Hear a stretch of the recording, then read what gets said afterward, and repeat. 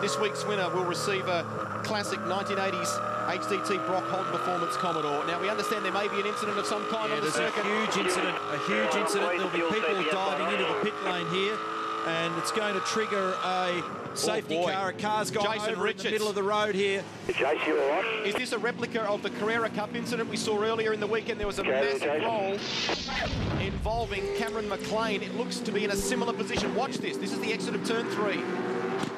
Trouble here between Paul Morris and Jason Richards. Whoa! Oh. Exactly the same problem. Straight up and over that ripple strip, which has been questioned by many of the senior drivers, and Jason Richards, a monumental accident. That was a brand new car at the beginning of the year. Watch this. Monumental rollover for Richards. Wow.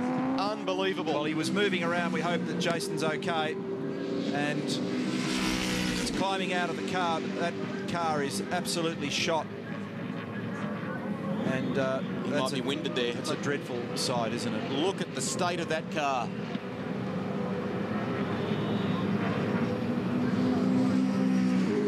A deeply disappointed Jason Richards. He came to this round a little happier, Neil. He won a court case against former employer Team Dynamic.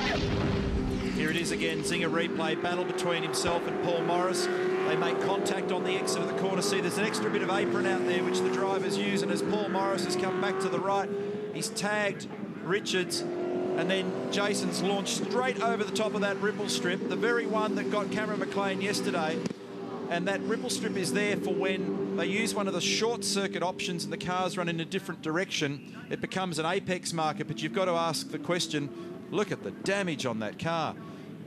Is it necessary in the middle of a major race like this to have a tripwire there effectively? There it is. That's the one we're talking about. Those black marks were largely left yesterday by Cameron McLean, and now there it is again, causing problems today. It plays no role in the exit of that corner. Just when the cars are coming the other way, back down that straight from what we describe as turn 4, it becomes a delineating or apex mark. Kevin Murphy there, be horrified to see the damage. Trevor Ashby in the background. Tim Miles, one of the co-owners of the team as well, and have a look. And yesterday, the Carrera Cup Porsche GT3 of Cameron McLean was a throwaway, and this is a carbon copy. We've got 2 cars worth $500,000 that have been destroyed. Let's have a look at McLean's one here now. This was with Rodney Jones. Exactly the same deal. Exactly the same deal. It's funny because I've been involved in circuit inspections here in the past, and it's something that's escaped us. And obviously, it's in the homologation drawings on the circuit, and it's all quite legal and approved. But Mark Scaife spoke to me about it this morning, and he, for one, was very concerned about what he saw yesterday. And I'm sure that this will be the subject of discussion now. I'm sure it'll be discussed pretty seriously. Take another look at that incident yesterday involving Cameron McLean, former V8 privateer and super touring racer. Look at the air he gets. It bites and throws him. Frightening, frightening stuff. He too, fortunately, walked away. And this is the one that happened just moments ago, and Jason Richards, just monumental damage to the front and back of the car. A little oil fire in the rear as one of the brake lines has come off. Other people taking the opportunity to just tick off their remaining service. Neil, it's difficult there out of that turn. As you know, out of 3, where the track joins on the exit at 3, it joins up with turn 6. It cuts between the circuits, so it makes another circuit around here. But drivers come out there, as you know, and they run wide out there using all the racetrack, and they try to initially turn back in because they know if they hit that curbing in with 2 wheels in a straight line, it sends a car up in the air. So Morris trying to get back online as well. Well, that's right. See, they go out there, they're hunting for extra space on the apron and the exit of the corner, but you're compelled, is what you're saying, to put some right lock on to get back onto the more conventional race line. Otherwise, you'll just leap straight over that thing. And the point you made before too was that the circuit has a number of configurations that can be used, and they have used NASCAR races and things like that here before. Well, no, what happens, they come out of turn 2 and there's a little joining road halfway down the back of the back straight. So they can do like a little chicane there, which actually brings them to the infield section running in the other direction. Then they do a right-hand of what we're describing where that ripple strip is, and then come back into it. As Darryl says, turn 6 now. So when the cars are running in the other direction on a totally different configuration circuit, that is a normal standard ripple strip, a conventional shape, and it's part of the apex marker for that corner. The problem is cars here are running in the other direction, and now twice in 2 days it's been the source of a massive rollover.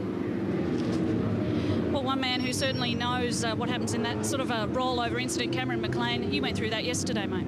We had exactly the same problem. It looked identical, just different make of cars. You know, I hope Jason out there, he's all right. He got out of the car, got helped out, but he walked away, and it's a massive crash. I know exactly what he's feeling like, and he'll feel a lot sore tomorrow, I think.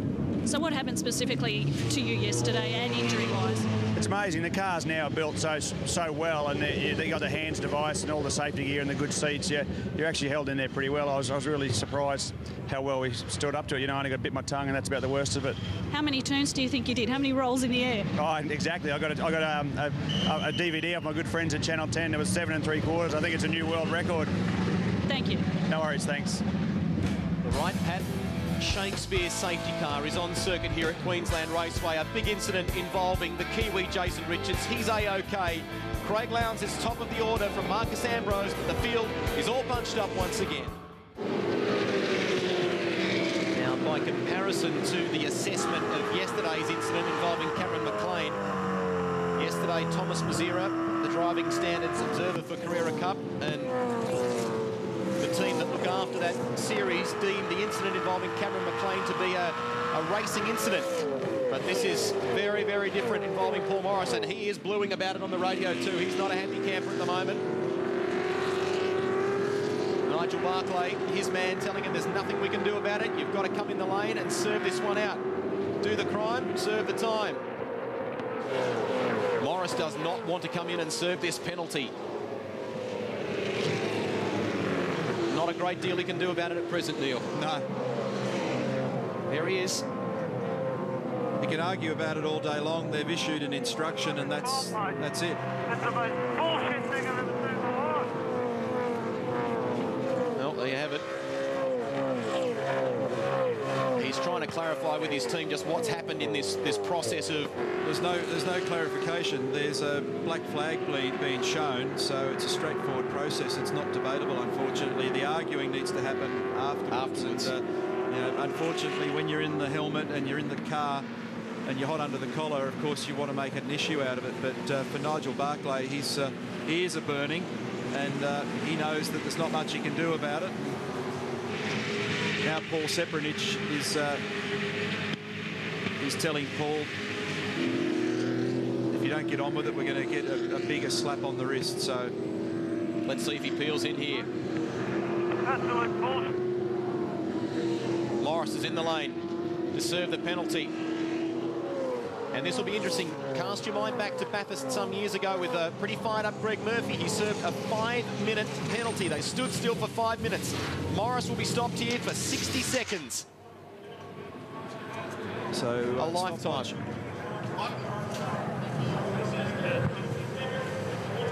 When it gets to about 50 seconds, then it started, okay? Sepranich there to the right. Very talented engineer who's worked over the years with BMW in sports cars and in super touring, and for a time there was with the Stone Brothers outfit, now very much a part of Paul Morris Motorsport and has been for many years.